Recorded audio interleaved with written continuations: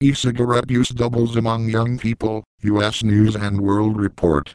U.S. News and World Report. Store. Twitter. Facebook. Google+.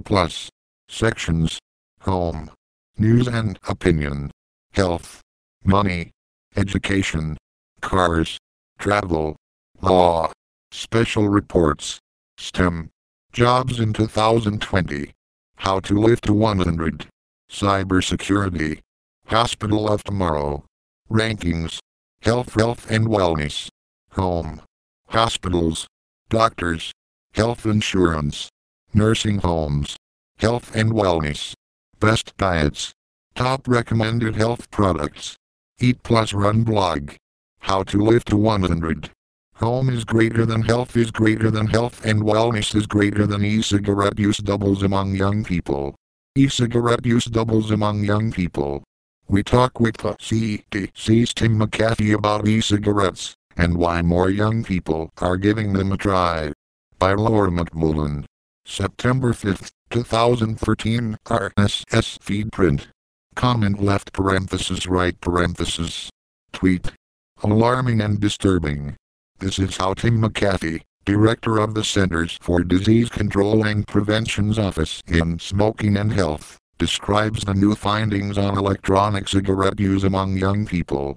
Experimentation with e-cigarettes more than doubled among U.S. middle school and high school students from 2011 to 2012, to the point that 10% of high school students have given them a try, according to data released Thursday by the CDC. Need a primer in e-cigarettes to understand the significance of the new findings? They are battery-powered devices that typically dispense nicotine and other additives in an aerosol. While users don't light e-cigarettes, they otherwise use it in the same way as the conventional varieties. Many brands even look like the conventional cigarettes, while others appear more futuristic. McAfee describes them as simply nicotine delivery devices.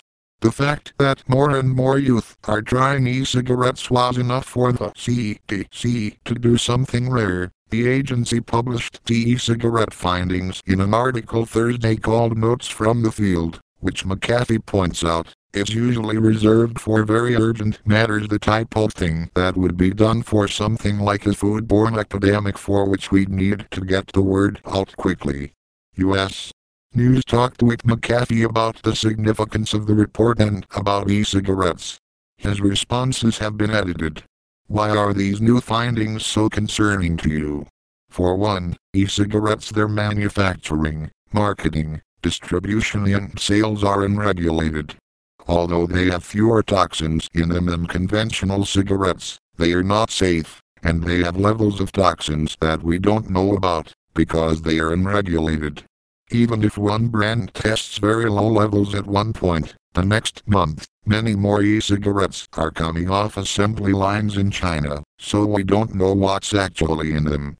The other concern is that, if a 13-year-old is experimenting with an e-cigarette, we have reason to be very concerned that this could increase his or her chances of eventually experimenting with conventional cigarettes.